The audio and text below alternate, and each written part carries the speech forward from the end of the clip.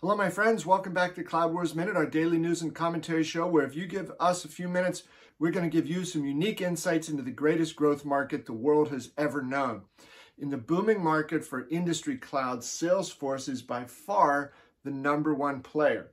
I'm wondering here if SAP or Oracle has any intentions about toppling Salesforce out of that #1 spot. I've got a few ideas for how they might do that, but they need to move very quickly and they need to move very aggressively.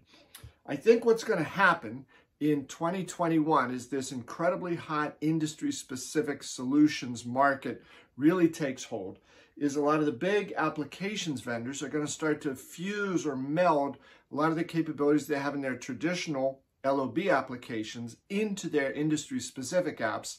And conversely, they'll take some of the very cool new industry-specific purpose-built tools and put those into their traditional LOB apps like ERP, HCM, and CRM. So I think that is absolutely going to happen. The big three companies, all three of these, are starting to do some of that, and we're seeing other companies do it as well.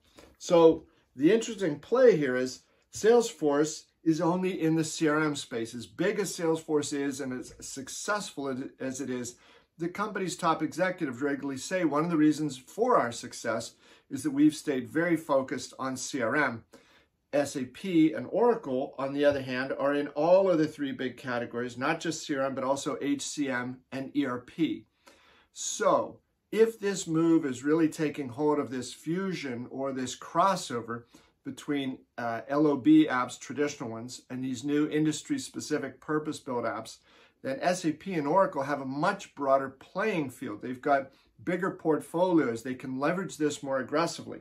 But Salesforce is way out in front. Their industry cloud business is on a $3.2 billion run rate. That's far bigger than anybody else's. So if SAP and Oracle hope to have a shot to deploy this strategy to get after Salesforce, they better do it very quickly. They better do it in a very aggressive fashion. They don't have any time to waste. You know, as so often is the case in the cloud wars, the time is now.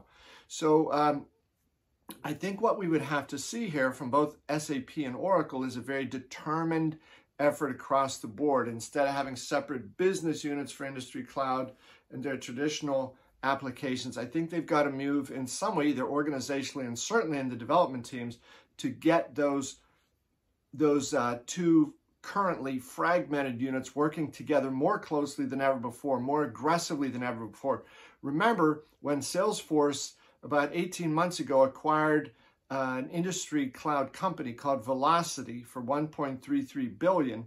They made the co-founder of that company the chief product officer for all of Salesforce. So they've put that industry-specific thinking at the top of their company. If SAP and Oracle are going to have a chance to topple Salesforce in this field, they've got to act right now. They can't delay, and they've got to do it very decisively.